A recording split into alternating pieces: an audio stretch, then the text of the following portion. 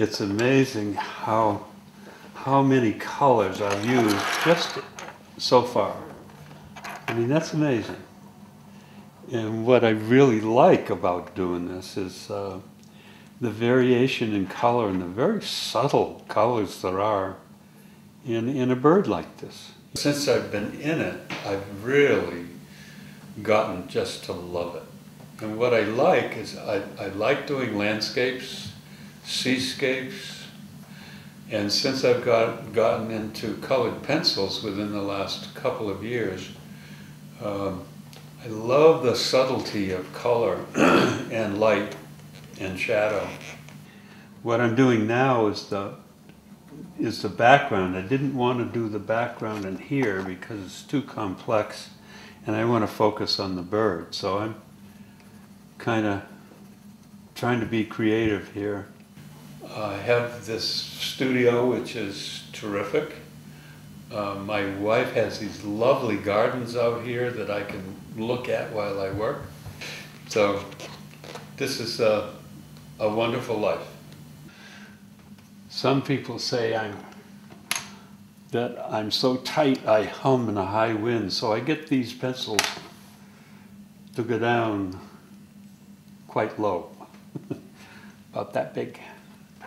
I'm 83, I'm in my 84th year, and I'm feeling young, so that's not too bad.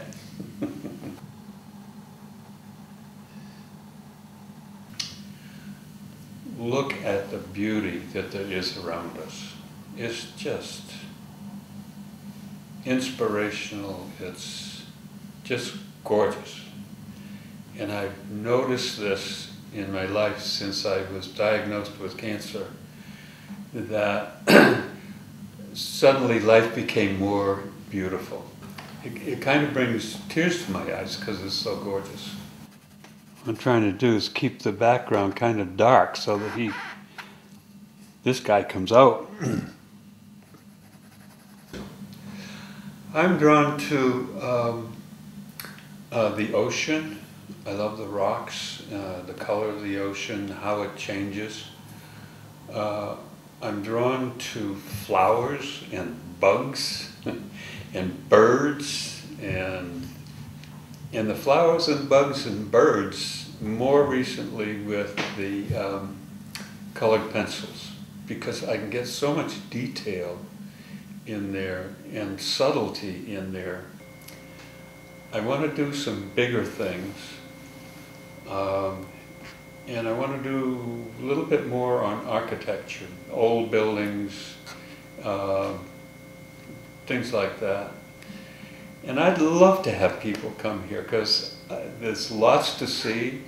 The grounds here are wonderful. The gardens are every bit as beautiful as the stuff that's in the studio. And I think people would enjoy it and be happy being here.